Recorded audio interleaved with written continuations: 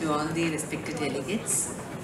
Thank the organizers for this opportunity to be a part of the Summer Pedicon. It's a great privilege to be here to hear the talk on headaches in children by Dr. Geetha S. Madam is a versatile teacher, and we all know headaches in children are often a headache for all pediatricians. And this is one complaint that we often overlook because usually children are unable to express what they have, and even if they have, we tend to overlook the symptom of headache. To explain more on this and how to tackle this very common complaint in our clinics, we have with us Geetha S. Madam. Madam is a professor at Konni Medical College, an ardent teacher and a researcher. Over to you, Madam. When compared with a complaint like a cough, wheezing and all, headache is not that much a common complaint. But if you get a headache, and that will be actually sometimes a headache for the treating people also. Especially if you sit in a rural area or in a very like an OPD, in a PHC and all. So if you sit in a bigger hospital, probably that's not an issue, because there's always a possibility of getting the child admitted for observation or even doing an investigation. So we'll be going into from a pediatrician's perspective and what to do. This headache, we all know. I don't think that most of the people who are running in an OP, in a PHC, now I'm in Konni, it's just like a PHC or a CHC setting only. We don't see headache routinely. So one headache which I am reminded is of a girl who came to me around 10 years. And she was saying she had headache for the past 3 months. She was not going to the school, and the mother was always telling, she says headache all this, and mother is not happy with that headache. But taking a history, we know that the mother has got a small infant with her. She's looking after the home alone, husband is not here, and then she expects this bigger child to behave responsibility. But this child is really suffering. So that is one example. So I'll be dealing basically with the pediatrician's perspective and classification, the red flag signs that are very important, and common primary headaches in children. I will not be dealing much about the secondary headaches and what to do and how to manage. Headaches, we all know it can be a sporadic. We also have had headaches in our lifetime. It can be a problem when it becomes severe, and also sometimes it becomes a recurrent. And sometimes on a daily basis headache will be there and it becomes chronic.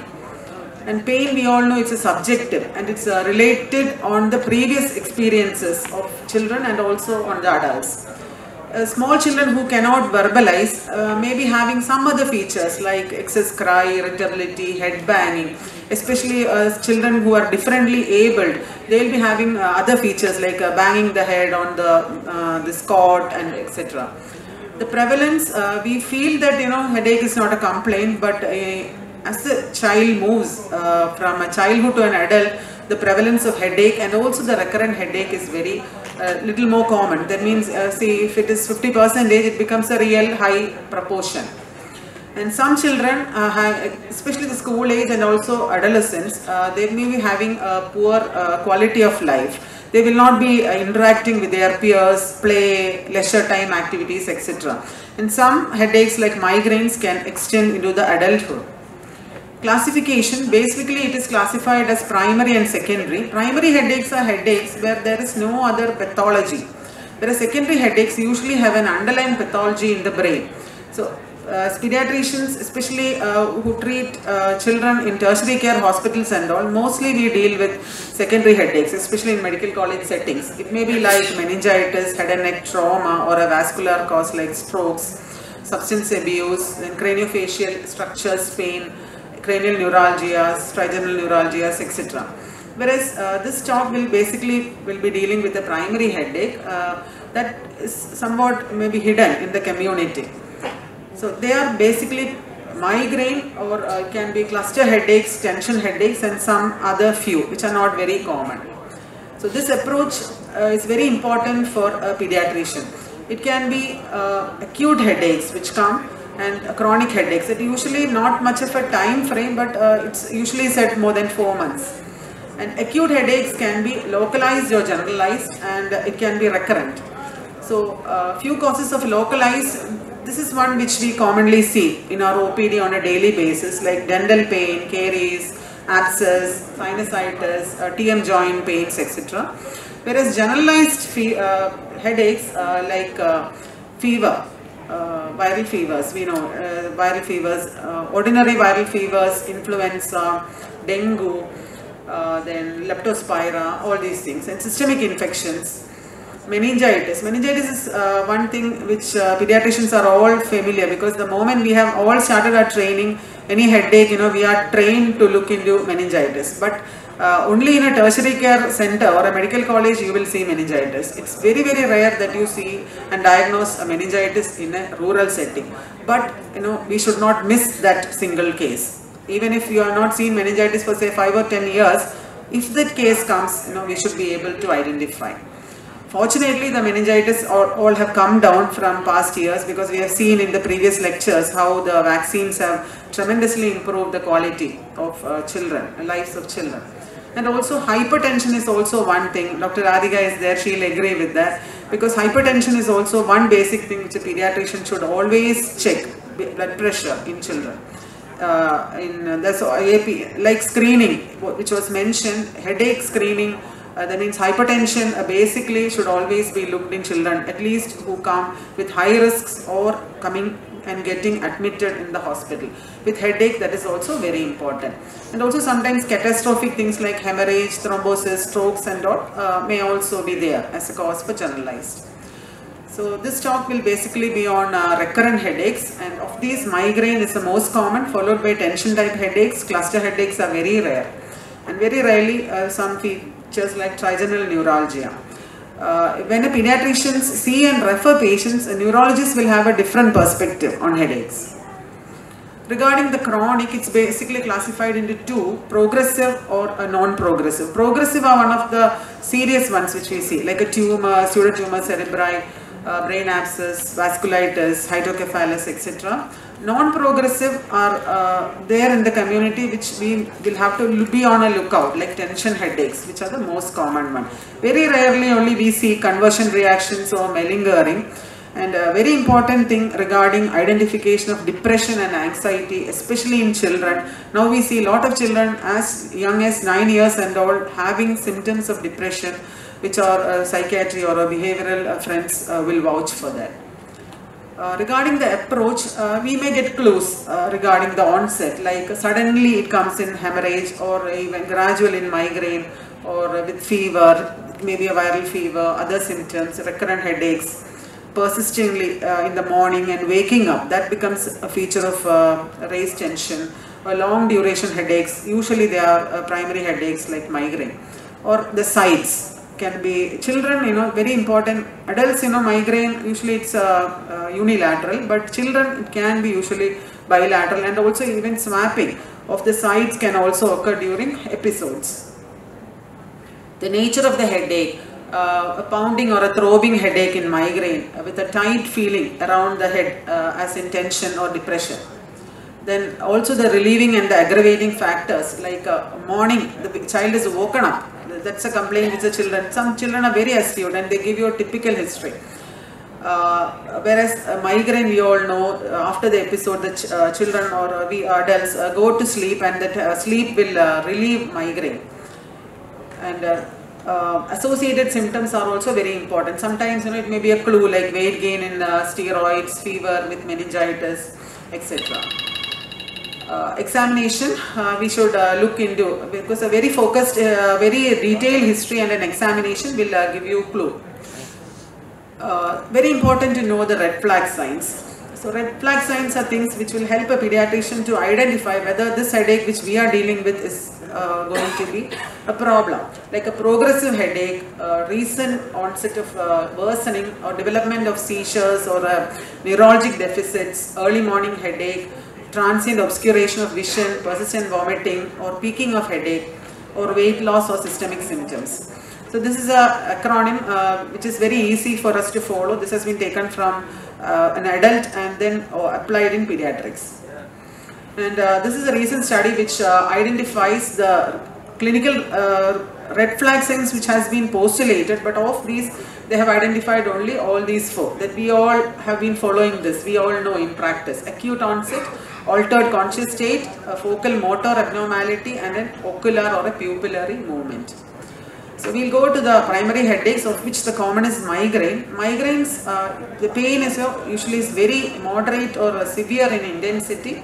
It's a pulsating. It can last as small as 4 hours to even 3 days, and usually there may be an aura, and there will be nausea and vomiting, then heightened sensitivity to sound, light, and the child will prefer to be in a cool environment, and the child may prefer to sleep off also.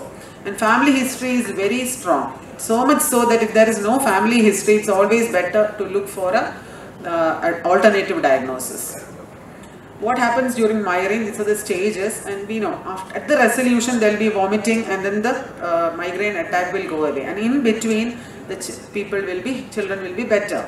Very important to look into the triggers, because they will give you an idea of prevention. Even that personalized plan of action to prevent triggers will be there.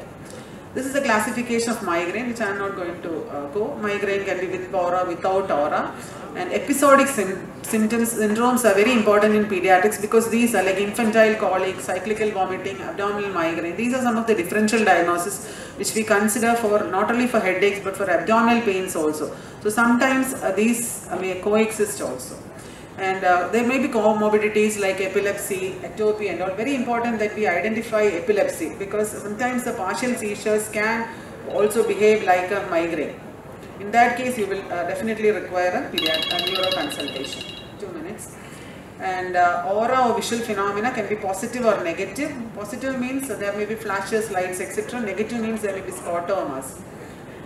Then tension types headaches, although they are rare in children, but nowadays we see. The most classic one is that they will be usually bilateral and a tight feeling, and it will extend into the neck and the head and neck region. And sometimes there may be an evening worsening also. The disability will be very less, and the children will be able to carry on their activities. They usually don't miss their school days. Cluster headaches are also there, but it's rare in children. The key issues in investigations, because usually the prevalence of secondary causes are very rare. So sometimes you investigate and you will see some incidental findings, and then we'll be worried whether to follow that or not. So like incidental lomas we say, and non-specific red flag signs in children. And also very important, it's not very easy to get scans done for child, especially MRI. You cannot sedate. See, sometimes the problem of sedating will be even worse in this area of litigation and all. And also the economics, the radiation, all these things are important, accessibility, all these things are important. Then sometimes you may have to investigate for secondary causes, but regarding investigations, if you suspect a bleed, calcification, ixol and all as easy, it's better to do a CT. Whereas children, we know the radiation and all. So if you suspect a posterior fossa tumor, cranial nerve, hypothalamus, pituitary, CP angle, etc., go for an MRI. So whatever it is, neuroimaging, definite recent change in onset of headache, change in type of headache, neurologic dysfunction, or any abnormal neurologic examination, you will have to go for a neuroimaging, and sometimes you may get findings like that. So treatment strategy is basically acute treatment, lifestyle modification, complementary treatments, and prevention. So what do the children and the parents do? So very important that pediatricians will have to establish the diagnosis. If needed, you have to, if typical and all, you should go for a consultation with a neurologist and look for possible somatic and psychiatric comorbidities, ask for trigger, assess the degree of disability, educate the child and family, and use a headache diary. That is very important, because even when they come for follow-up, it will be easy for us to identify. And they have to have a sound rhythm of life, and they have to cope with the factors. Usual drugs are NSAIDs and triptans, anti-nausea medications. The drugs used, I think you are all very familiar with the drugs. Analgesics are the first step. It can be paracetamol, it can be ibuprofen, even mefenamic acid, naproxen, all these things can be used. One personal favorite is for me is naproxen with domperidone in combination. That's very useful in an acute episode. Nowadays triptans have come, and oral and intranasal sprays are available, but can be used only in a bigger child. And like solmitriptan, one spray into the nostril, one episode can abort the attack. So this is an acronym like a smart plan for life. That is, these are the things which we should highlight regarding sleep. Sufficient sleep, not too much and not too little. Meals, also regular sufficient meals. Activity should be regular with regular exercise, relaxation techniques. In that age, our traditional yoga will be of great help, and trigger avoidance. Preventive therapies, I think we should go for preventive therapies if it is distressing. Not much of a guidelines, but some way I have read, at least if there are 4 days of disability per month, it's better to go for a preventive therapy. Because preventive therapy will take around 2 to 3 months for active. Meanwhile, maintain the headache diary and you go for the lifestyle modifications. The drugs which we use commonly are propranolol and flunarizine. If you need sleep, flunarizine will be a better one. Otherwise, propranolol is the best one. And other drugs like amitriptyline and cyproneptidine are also used. And very rarely only anti-epileptic drugs like valparin and topiramate are used. Then complementary therapy is also helpful regarding the nutraceuticals because they are the in things nowadays.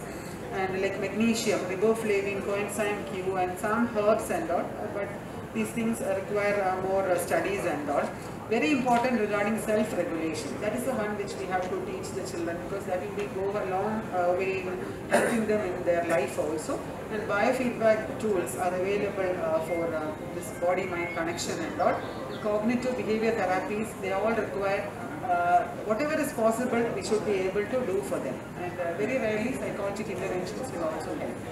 So as a take home, we know that headache is not a very common complaint, but once it is there, we have to treat them ideally. Otherwise, it will produce a great burden for the child and also for the family. And optimal treatment is very important. You should always keep in mind the secondary causes, and the red flag signs will actually help the pediatrician to look for whether we are dealing with any serious form. And reassurance and long-term follow-up are very important, especially we are dealing with children. Thank you.